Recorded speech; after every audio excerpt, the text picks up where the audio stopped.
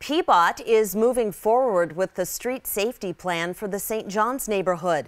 Community members supporting the project spoke out during a rally at City Hall this morning.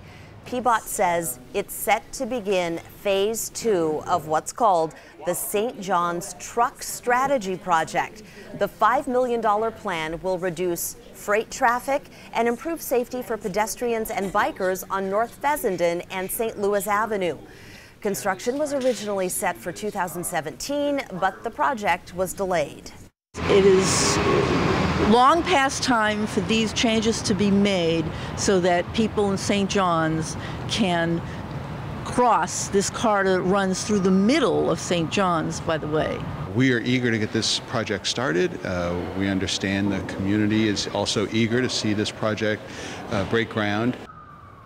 PBOT says it expects construction to begin as early as 2019.